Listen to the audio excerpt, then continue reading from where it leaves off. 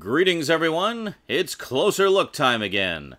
Well, a few weeks back on the Multimedia Chronicles Retro, every Thursday, check it out, I presented my full archival playthrough of the original Amiga version of Out of This World, also known as Another World overseas. I guess they changed the name here because there's a long-running soap opera in North America called Another World, and they didn't want people to think that it was based on the soap opera. So for the North American market, it was changed to Out of This World. So anyway, I thought it might be kind of fun to check out the original packaging. Yeah, back in the day, some of you youngins may not realize this, but computer games and video games actually came in these things called boxes, and they had actual package art on them, and you could actually hold them in your hand.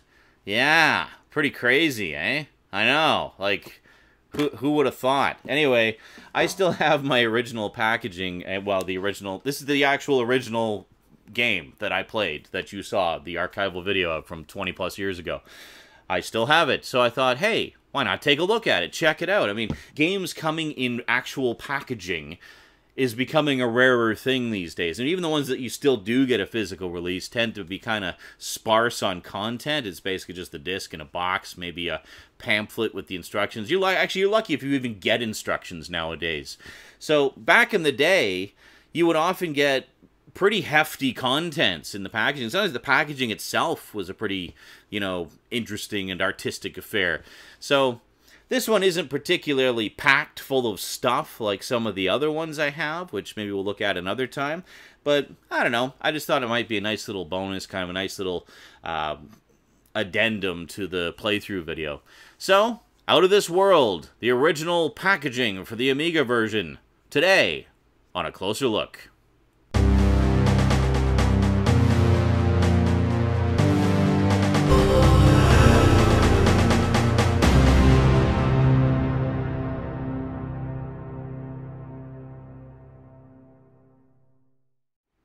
Welcome back. Now, Out of This World. I don't know that I should really even bother saying that much about the game because I went into it pretty in-depth when I did the voiceover for the playthrough video. So if you want a lot of information about it and a lot of stuff about the making of it and whatnot, go watch the playthrough video and you'll get a wealth of information there. There's also actually a really good making of video, which I think I included in the description for the playthrough. If not, I'll include it again here in the description for this video. Great stuff. It actually interviews both Eric Chahi and Francois Debian, who did the music, and you get a lot of their insight into just what a unique and different project it was for both of them to work on. I mean, essentially, this was a one-man show. It was Eric Chahi did all of the graphics, the programming, everything himself.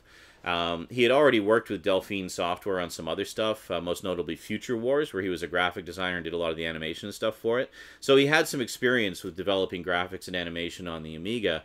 And after that was released and got, pretty good response. I never actually played Future Wars. I remember hearing about it, but I never actually got around to playing it. He essentially had a choice where he could work on Delphine's next project, or he could do his own project. He decided, of course, to do his own. And thank goodness he did, because that decision gave us Out of This World. So the whole thing took several years for him to put together, I mean, being essentially a one-man show. And it was released as an A-list title. This is something that is unheard of nowadays, a one-man game being released as an A-list release. That would never happen nowadays. I mean, nowadays, you look at AAA titles, I mean, the list of people that worked on it is longer than some movies. It's just crazy how many people work on A-list titles nowadays. But back then, we were, early 90s, it was totally conceivable for someone to just make a game in their bathrobe, in their basement, and have it released and get a full commercial release through a game distributor. A lot of old cartridge games, like back in the days of the Atari 2600 and television and all those, were done that way. Were basically just one-man shows, and they would get A-list releases. It was a different world back then, man. Nowadays, I mean, obviously there's a lot of indie developers who essentially do the same thing, but they don't release them through major companies. They just kind of release them individually through Steam or through the PlayStation Store or Xbox Live or whatever the hell their platform of choice happens to be. Yeah, so in a way, it was kind of the end of an era, because around this time we were starting to see more elaborate games with bigger teams, and that trend would only continue for the next 20 plus years until, well, now. So let's not waste any more time. Let's head on down to the Black Void and we'll check out the contents of this rather nifty packaging. Okay, so this is the North American Amiga release of Out of This Another World. Yeah. Anyway, so this is the North American cover, which actually is quite a bit different from the European cover, which I'll give you a look at in just a moment here. So here's the spine, and the top, and the other spine. Just kind of get some of your system specs here. So what does this have here? So this is joystick required, Amiga 500, 1000, 2000, 2500, and 3000. Supports hard disks. So yeah, so this is another one that was hard drive installable that was starting to become a thing in the early 90s. Color monitor. Oh, Kickstart versions 1.2 to 2.0 supported. 512K of memory required. No on-disk copy protection. Interesting. Well, we'll look at that a little more deeply in just a moment here. So if you take a look on the back, just get some screenshots. Very nice. And strangely, on the back here, it actually makes reference to the PC version. It says VGA graphics. And I was like, what? VGA graphics on the Amiga? But no, the Amiga basically had a 32-color display typically was used. It did have other graphics modes, such as a 64-color mode and a 4096-color mode and a 16-color mode. It had a lot of different ones, but 32 seemed to be what the game publishers tended to prefer, I guess because it was a good trade-off between lots of colors and speed. So there you go. So anyway, this was actually made on the Amiga, which is why I find it kind of interesting that they talk about all the PC settings on the back. But yeah, I don't know. The creator of the game, Eric Chahi, really liked the Amiga's graphical capabilities and animation capabilities. So that was his development platform of choice. The Amiga was a lot bigger in Europe than it ever was in North America. So just shows how they have way better taste than we do here. Yeah, as you'll see over the course of the retro videos, I was a huge fan of the Amiga, and I talk about it quite a bit. Nice sturdy box here. Yeah, good thick cardboard. Now, this is the off-disk copy protection that they were talking about. We actually have a code wheel. So at some point in the game, you would be given, what is it, I guess a letter and a number.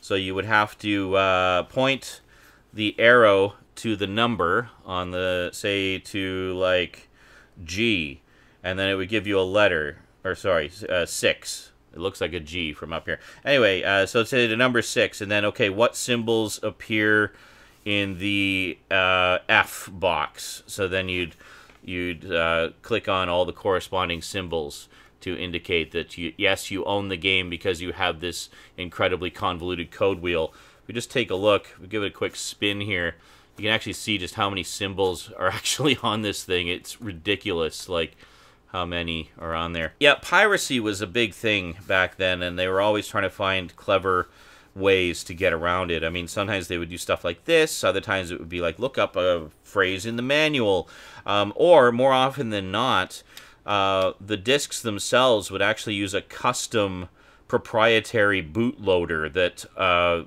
would only work by putting the disc in.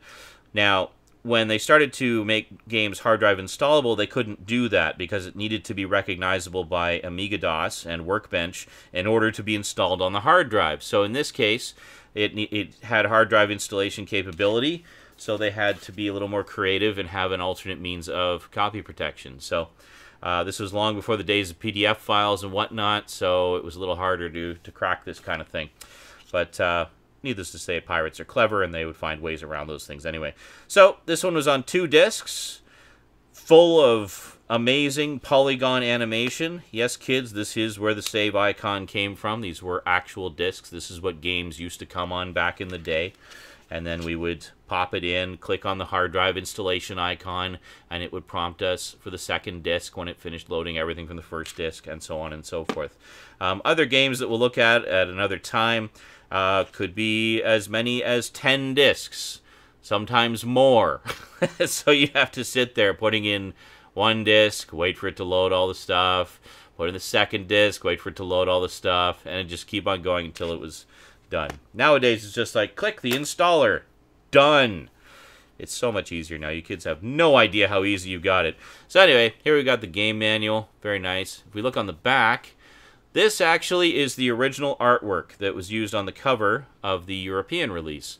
This is actually a painted piece of art by Eric Chahi himself. He did this himself for the cover. He was very much a do-it-yourselfer as far as his projects went. And if you look him up, you'll see that he hasn't done a ton of games over the years, but they've all been like labors of love and largely one-man shows. This one he did basically, it was him and a friend of his, and they did, his friend did the music, and Eric Chahi did all of the other stuff. He did like rotoscoping for a lot of the animation, like we just videotape his hand doing different things and then trace it into the computer, and yeah, and he just found that the Amiga was really well suited to stuff like that, so he did it all on the Amiga, and then it was later ported to other platforms. This game was a massive hit. Like, it was just huge. Nothing like it had ever been seen before.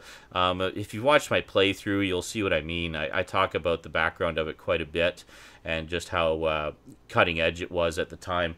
Amazing cinematic stuff. And hey, look at that. I loved it so much I actually sent in the registration card. So this game is registered to me.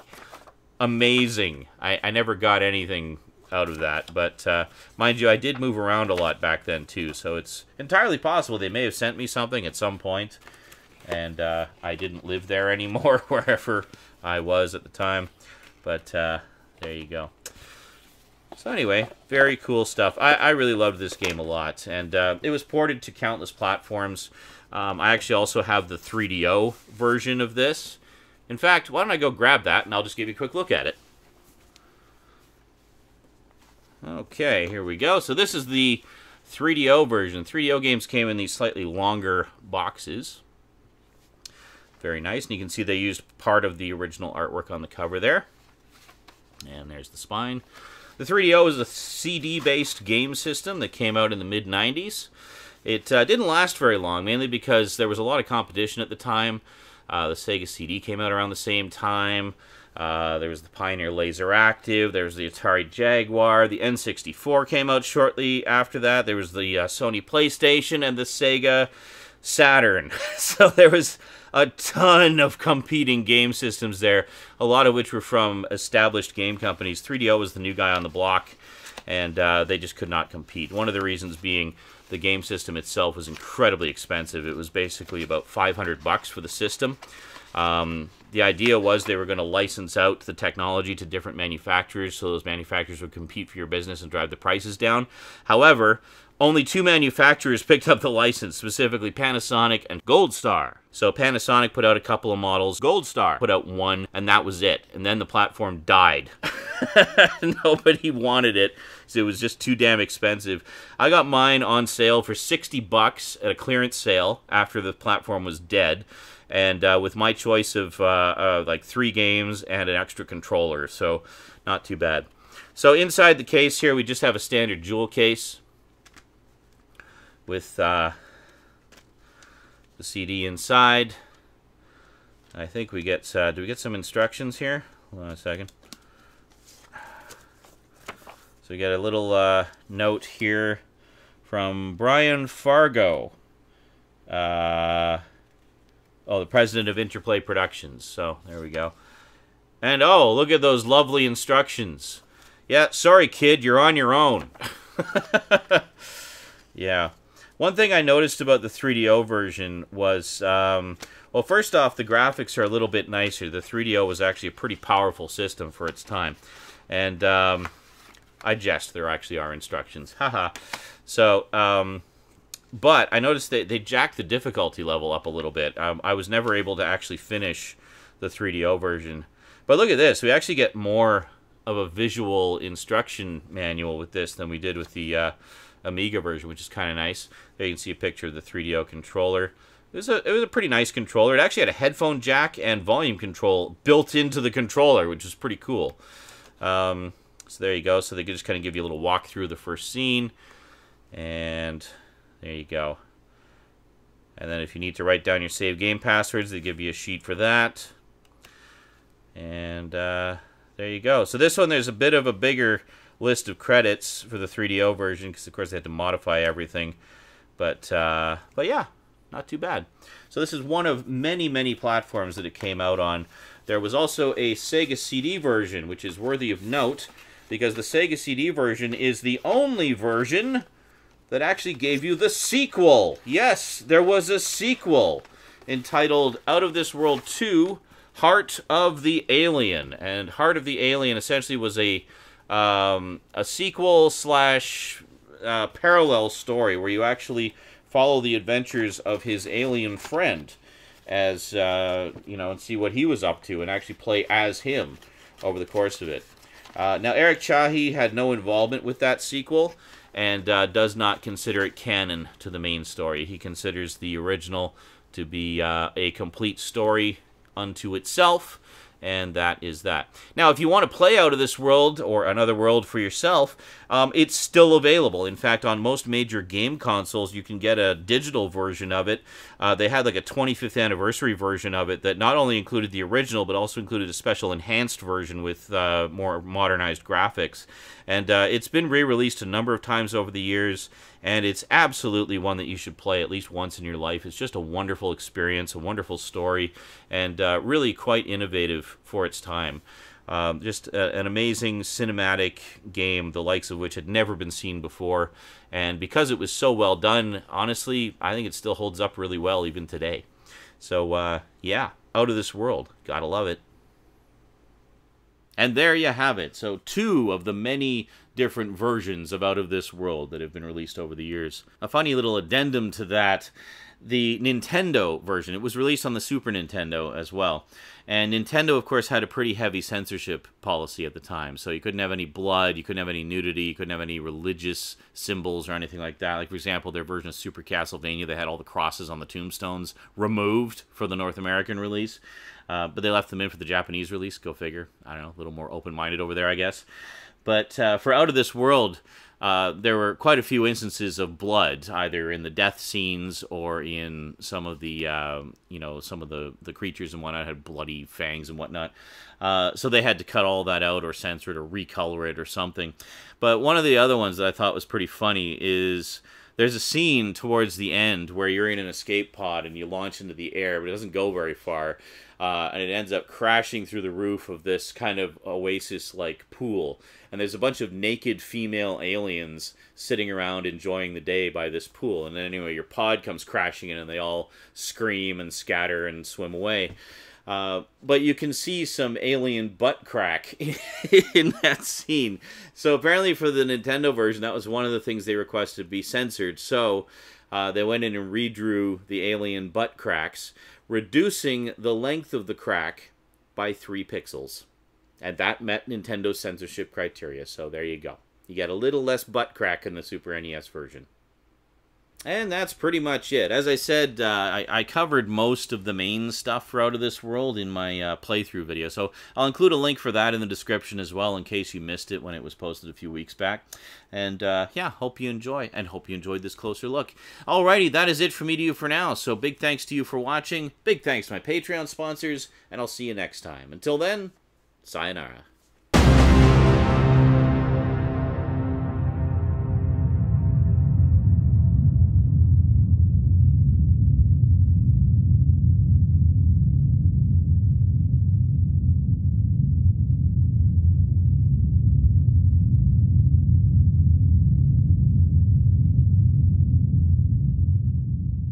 You can't see my feet in the video, so don't worry.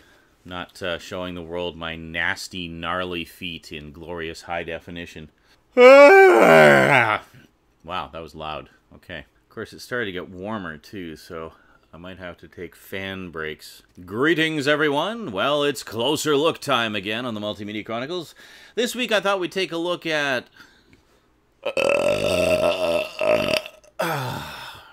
Today on the Multimedia Chronicles.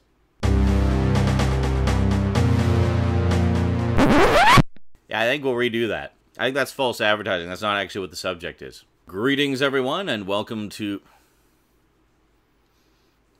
Where am I? What am I doing? Welcome back. Now, Out of This World, I don't know why I should... I don't know, man. Welcome back.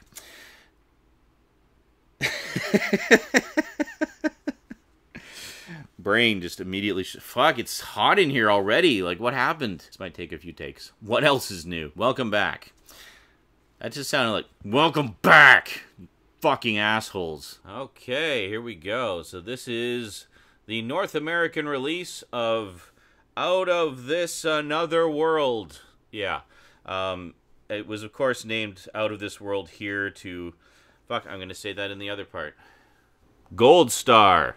Gold Star. Gold Star. Gold Star. Gold Star. Gold Star. Gold Star. Gold Star. Star Gold. Gold Star. Gold Star. Gold Star. Gold Star. Gold Star.